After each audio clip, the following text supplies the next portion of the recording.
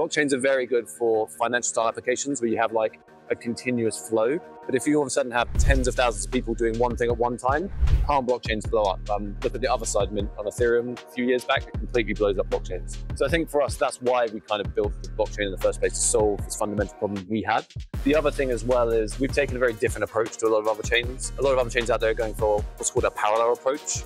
This scales very well when you don't have everyone interacting with the same account, smart contract, or piece of state at the same time. The problem is when you think about the Metaverse use case, so if you think about like the other segment, that's all of the same piece of state at the same time. And those parallel approaches don't really scale very well for those. So we've taken a very different approach with sequential scaling, which we think will be much better for the burst use case of gaming and Metaverse than other chains out there today.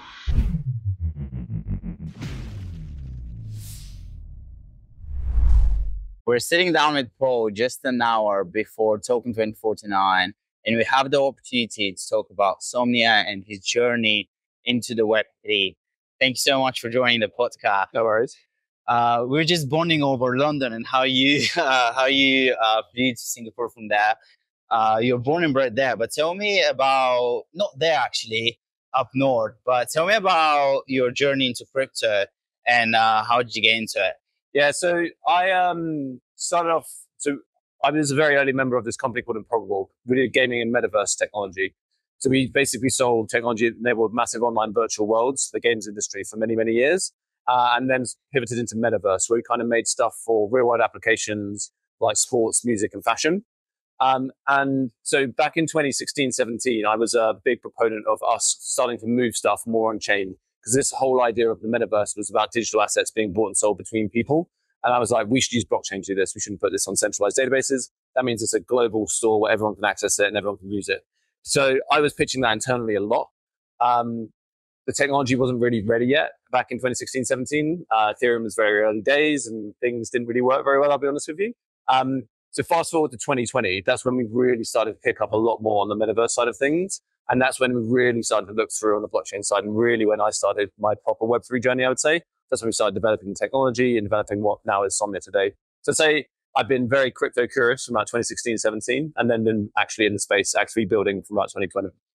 Yeah, I've always been bullish on the Metaverse, and we saw a big spike, especially with like Sandbox and Facebook renaming to Meta. But some might argue that it's dead now, so no one is making noise about it. What do you think is the reason that it went quiet? So now everyone's talking about real world assets, DeepN, some other narratives are emerging. And I know that it's the nature of crypto. It's like a narrative driven industry. But yeah, tell me more about it and how do you feel about it? What's your take on it? Why has it gone so quiet? Yeah, so I think, first of all, Metaverse is like a buzzword that it means a lot of things to a lot of people. So what I would say is the Metaverse in the bigger sense has not really died at all. If you look at where consumers, especially Gen Z and Gen Alpha, are spending their time, they spend all their time in Roblox and Fortnite. These are Metaverses. There are experiences where they spend all of their time digitally. So this kind of concept of the Metaverse is dead, I think is wrong. It's actually growing significantly.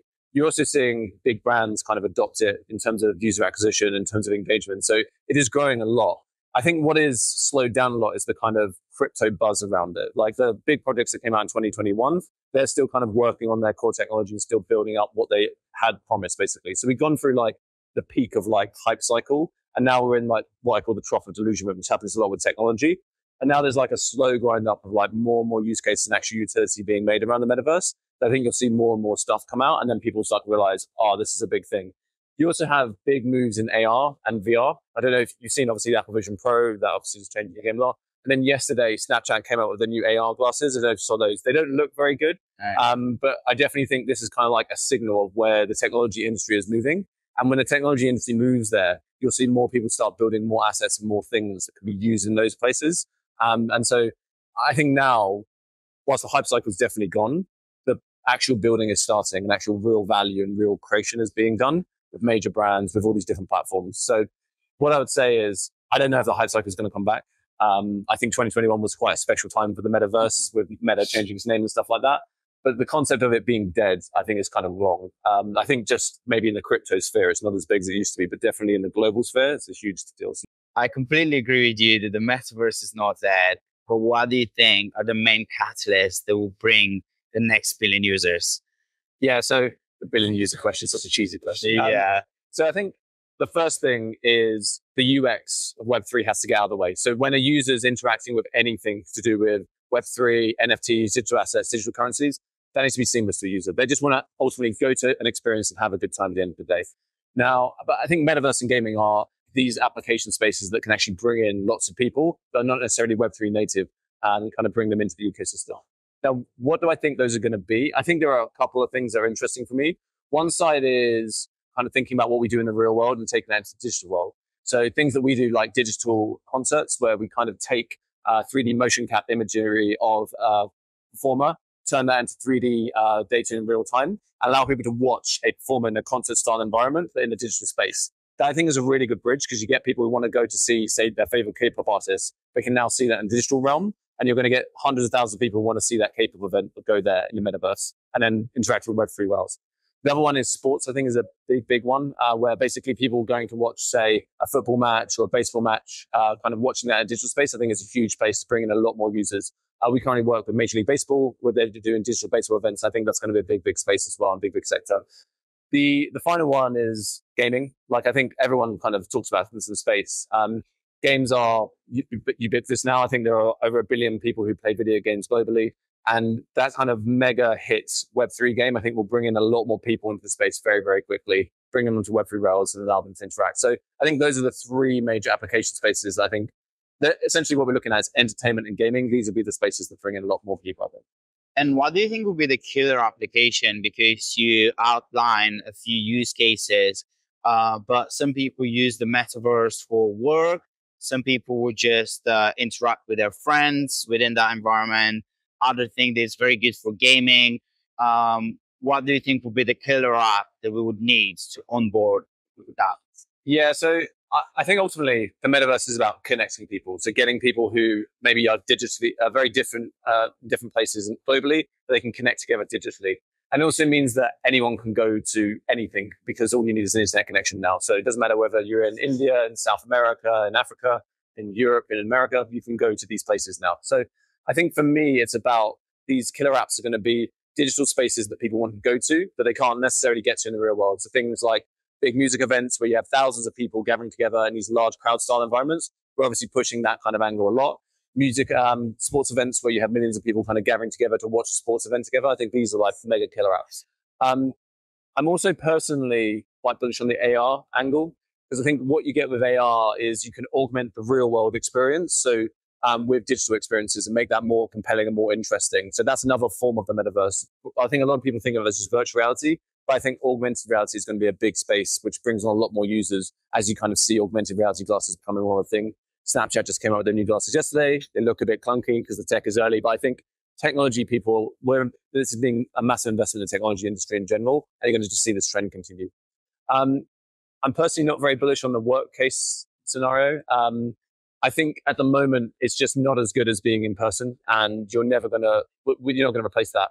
We at Somnia, we're actually a globally distributed team, and so I've always tried to work through how do you make a kind of workplace culture when you're all kind of geo-distributed. So we actually hang out a lot in the metaverse and kind of be there together, play together. We actually game together quite a lot in metaverse style experiences. I think that's a really nice way for people to connect and be together and kind of socialize. But in terms of actually doing work there, kind of on a whiteboard and stuff, it's not quite there yet. I think we need a few more generations of hardware technology who are really ready to kind of work in the metaverse. But I do see it ultimately, but I think we're still a few steps away from that. So for me, it's going to be the entertainment and gaming style experiences, which really put in a lot more users much quickly. You mentioned music events and social gatherings, and I know that some people would attend virtual events within Roblox, and it's quite popular among the younger generation. I played a few video games there, but I don't really get it. I grew up playing AAA video games, so I think it's a bit clunky, but also it's just weird. I don't get it. It might just be my age, showing my age here. Yeah. But do you think they would need that AAA experience to onboard the average person? Because I consider myself Web3 native, but even I don't get it. So now imagine people that are not even within the community, they'll be a lot more skeptical.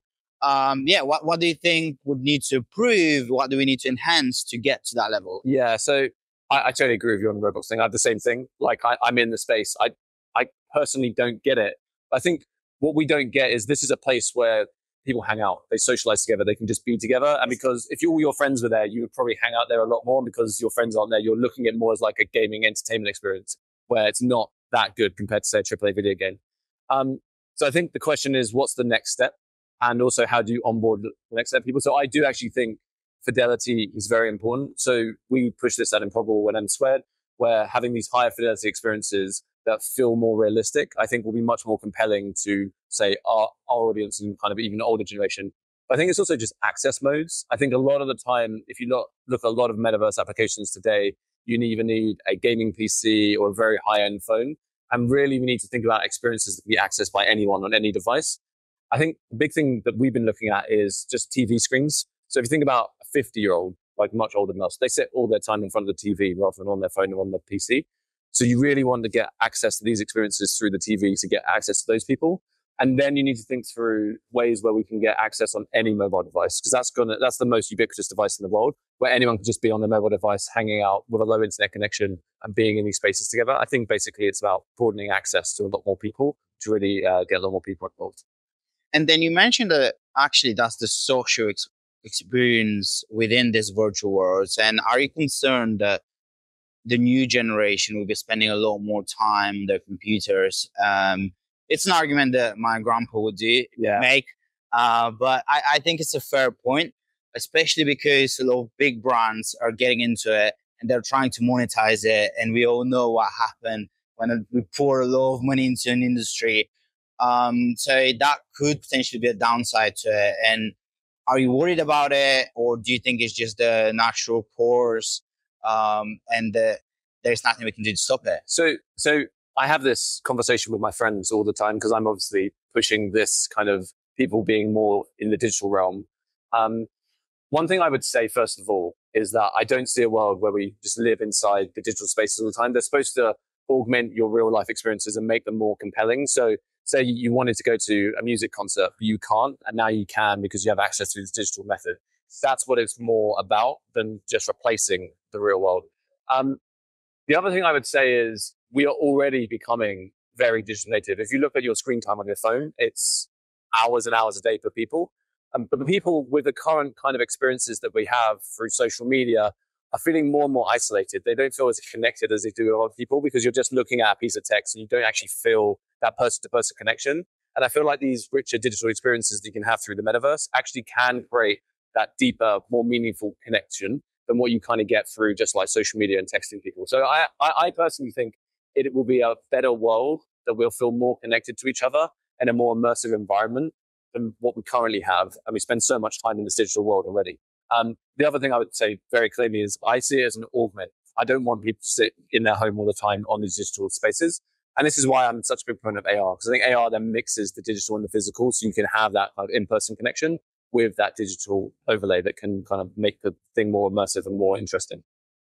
I should have probably asked this question earlier, but tell me a bit more about Somnia. I know that you guys are an L1, you support over 200,000 transactions per second, and you enable projects to build metaverse experiences supported by blockchain environment. It's a very unique and specific use case of the blockchain technology.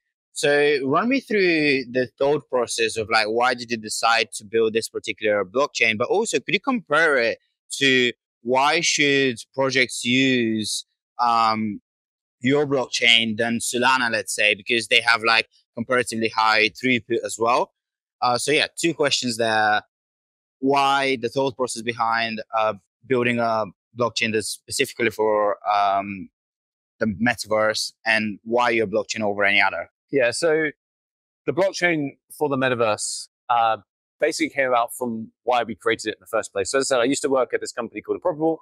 We did metaverse gaming technology and services. That really spawned these kind of large-scale experiences that I kind of talked about, the sports experiences, music experiences, and the kind of more metaverse gaming experiences. And the problem we had is we wanted every single digital asset in these experiences to be interoperable, so it can move across all the experiences, and also be backed by an NFT at the end of the day, so on the blockchain. The problem we had was a scaling problem. we tried all the technologies that existed in the market at that point in time. None of them could scale to the capacity needed because blockchains are very good for financial style applications where you have like a continuous flow. But if you all of a sudden have tens of thousands of people doing one thing at one time, can't blockchains blow up? Look at the other side mint on Ethereum a few years back, it completely blows up blockchains. Even more recently with Solana, with all the meme coin craze, Solana's been getting very congested and had a lot of problems. I don't know if you're going to try to use that, but Solana became very unusable for a while. There's too many people at the same time doing stuff.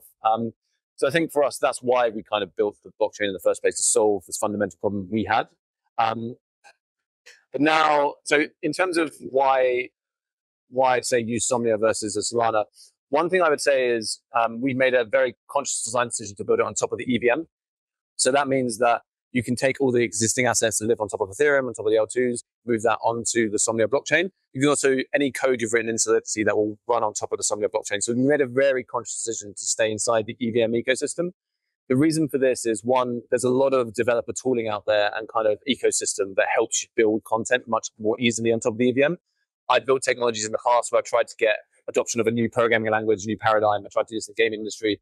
It's very painful and very, very hard. I would not recommend that to anyone. So we like go where the developers are now.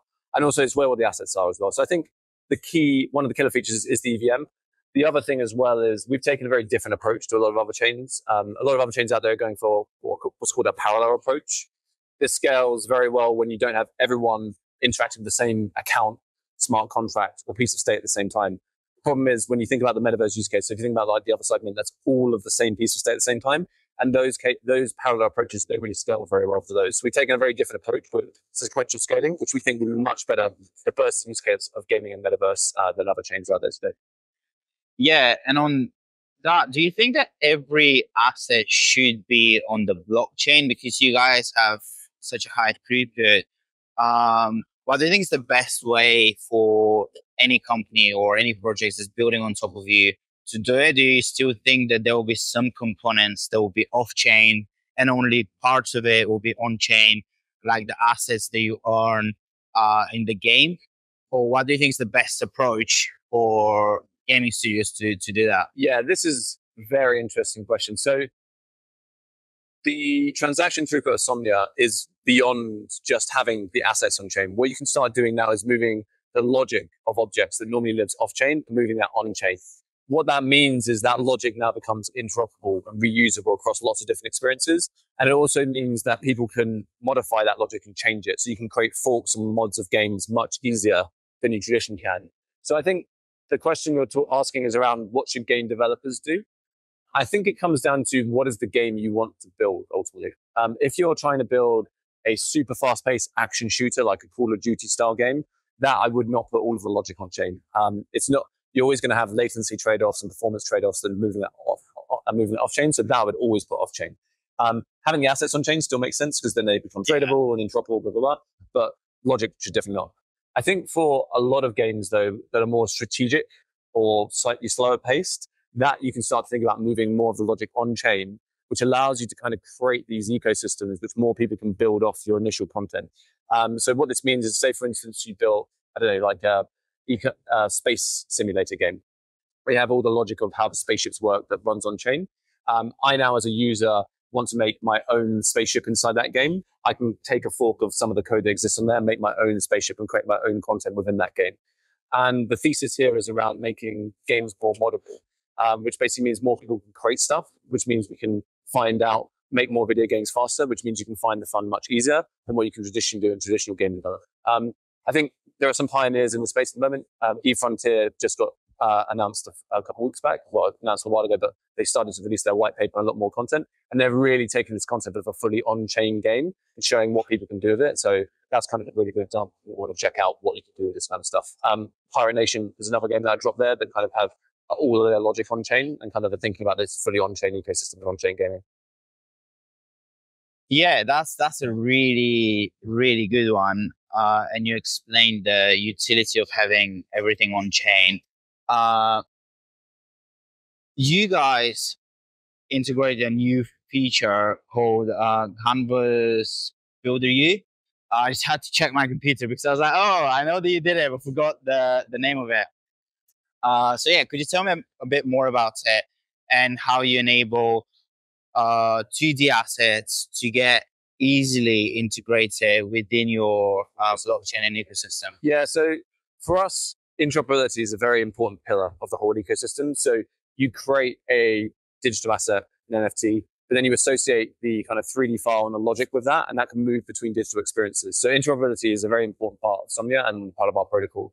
So the canvas builder is basically a way you can take a piece of 2D art and turn that into a 2D canvas that you can place anywhere within the Somnia ecosystem. So you can place that in a web-based world, which we call the playground. You can place that in one of these more richer 3D worlds I talked about, like Google Labs' other side of that. So basically it allows you to take a 2D piece of art and turn that into an interoperable canvas that you can place anywhere in the metaverse.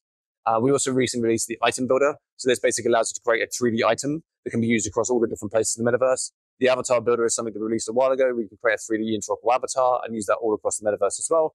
And the next feature we'll be adding is what we call the world builder. So that allows you to build a world from scratch, which you can deploy into a web-based environment. Anyone can access and people can use, which we really hope gives a lot more people access to building with the toolset and building with the content.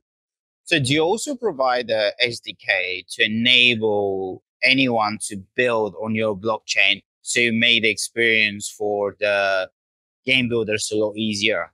Yeah, so on the SDK side, so we haven't released the SDK for Somnia yet. That will be coming out in like the next month or so.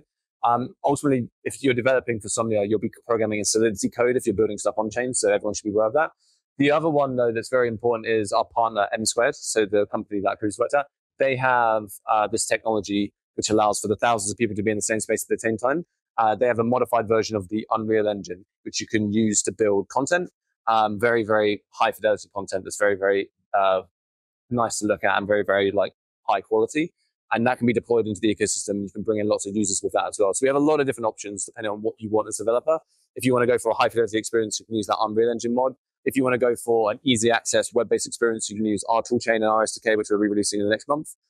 Or if you're just an end user, you can just use our end user tools to easily like build your own little mini experience as well. So there's a lot of different options out there.